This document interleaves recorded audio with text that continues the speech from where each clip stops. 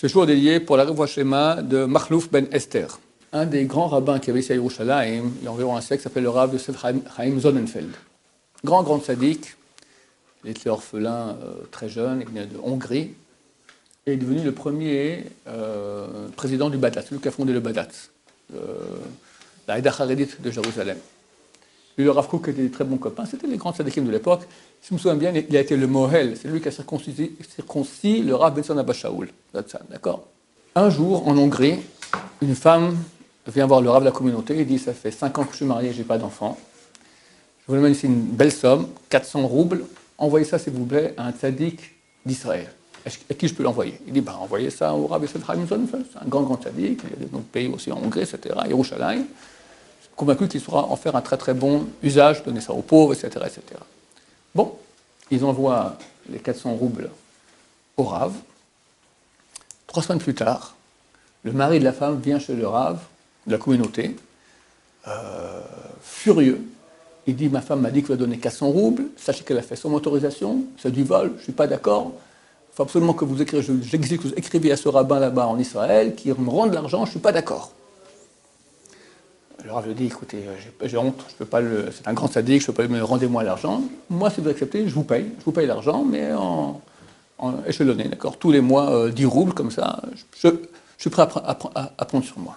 Il dit, mais c'est pas normal, c'est lui qui l'a pris, c'est lui qui doit le rendre, je ne suis pas d'accord. Bon, et il part comme ça, tout le coup, on tape à la porte, toc, toc, toc, le facteur amène le paquet de lettres, ok, c'est bon.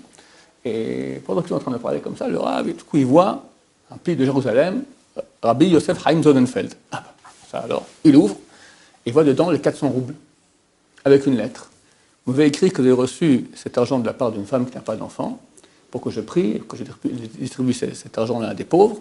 La halakha, on a étudié ça dans leava.fr, c'est pas ? C'est écrit là-bas que si une femme vient nous donne une somme, si c'est une somme pas grande, alors ça va, d'habitude le mari, il est d'accord, une somme importante.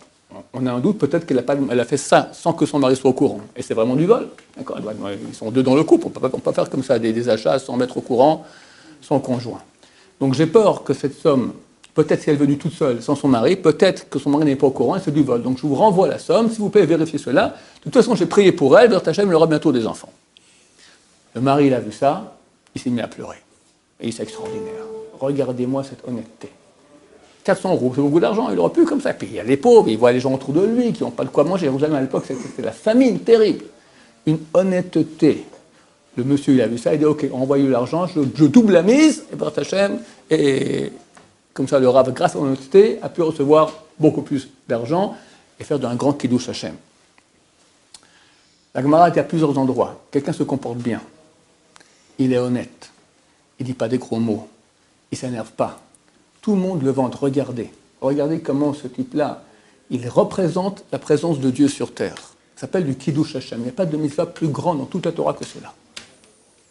La mitzvah, le péché le plus grave, c'est chilul Hashem, profaner le nom de Dieu. Parce que tu représentes Hashem dans le monde. Et si les gens vont dire, si ça, les gens, les représentants d'Hashem, franchement, c'est pas très joli. Mais si au contraire, maintenant, tu vas faire un kidoush Hashem, c'est la mitzvah la plus grande qu'il puisse y avoir.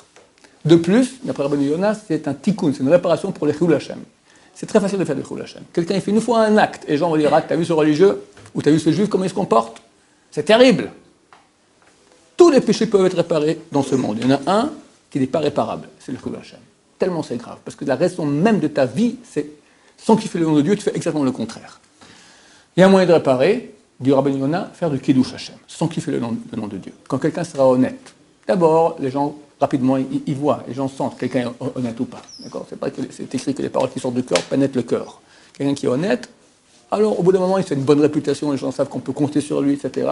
Il aura une bonne réputation, une bonne parnassa, et surtout il va gagner la grande mitzvah de kidoush Hashem. Dieu va dire à ses anges, regardez, voici quelqu'un maintenant qui représente mon nom et qui le sanctifie parmi les autres.